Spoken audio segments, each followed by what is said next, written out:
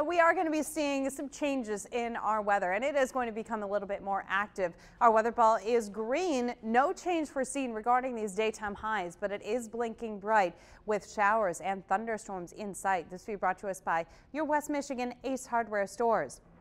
As we take a look ahead, we are going to be seeing, again, those changes arriving this afternoon. Satellite and radar showing the rain and thunderstorms developing over in the west, over toward Minnesota and Wisconsin. Eventually, we'll be traveling eastward. So as we zoom in on West Michigan, for now, just seeing the cloud cover across the region. Couple of sprinkles showing up on the map. I don't think that's actually reaching the ground. We'll call that a scientific term called virga, where it evaporates before the rain actually reaches the ground.